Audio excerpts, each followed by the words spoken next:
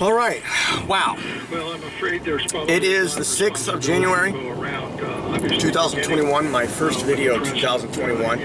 And you probably already know this, but pro-Trump army has taken over the U.S. Capitol building and the neighborhood around it. I mean, and they have literally broken into the U.S. Capitol, right?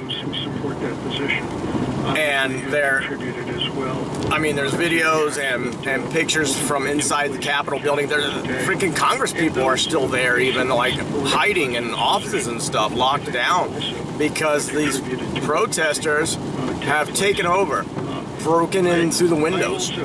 And the whole outside of the building is just crawling with like a literal army of Trump supporters. And of course, the idea is to take over the government and overturn the results of the election and put Trump back in power. Keep Trump in power. That's what it is. It's unbelievable, right? Going into the Capitol. Of course, they say that the election was rigged and was stolen. You know what I mean? But that's basically what it is. I mean, well, you know, I mean, all of the claims that the election was rigged or stolen have been thrown out over and over and over by various states and various courts because there's no evidence of it. But they, of course, refuse to believe that. And so they were calling for Trump to come out, make a statement to get these people to disperse.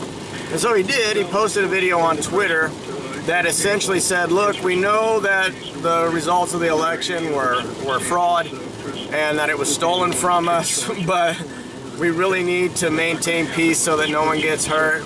We know the truth, but you need to go home, and you know what I mean? So it's like, yeah, that's really convincing, you know, that he is really trying to get this resolved.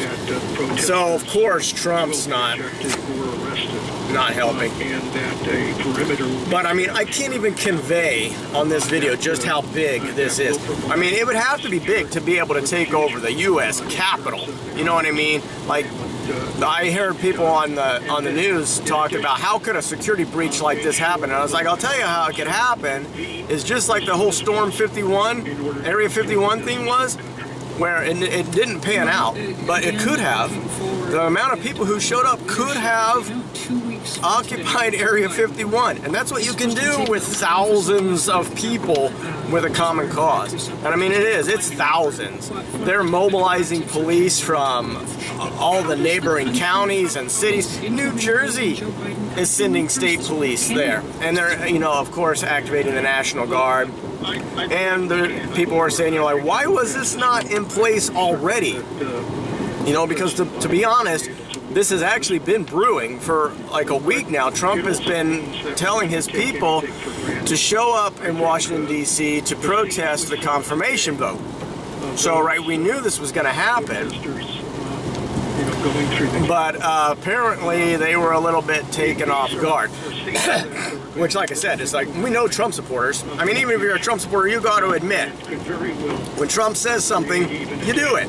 That's what they do, right?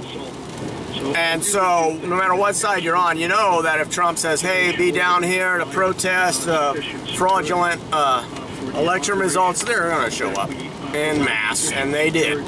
There are so many Trump 2020 flags and American flags, don't tread on me flags waving. They erected a cross up there and everything. It is just unbelievable.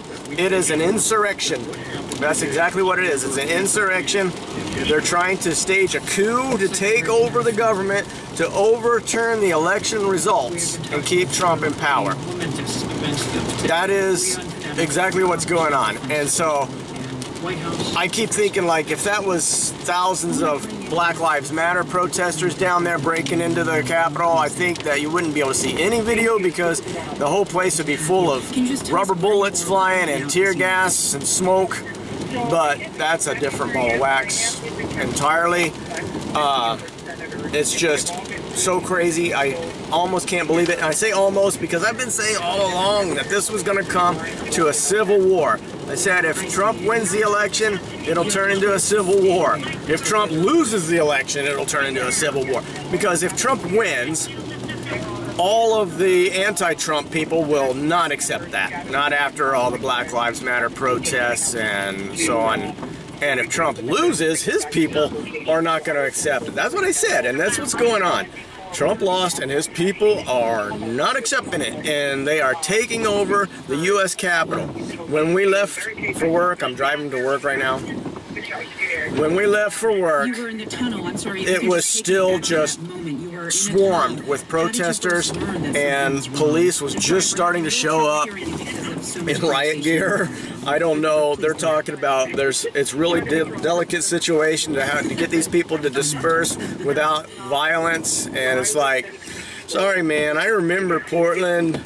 I remember all over the country with the Black Lives Matter protests, and they weren't concerned with it not getting violent, right? And so I don't know if this is going to turn into a clusterfuck down there in Washington, D.C., but it almost has to. One way or the other, man, it's going to just be a clusterfuck. And so rather than just talk around in circles, I'm going to go ahead and go, and we're just going to have to see what happens. It's crazy, crazy.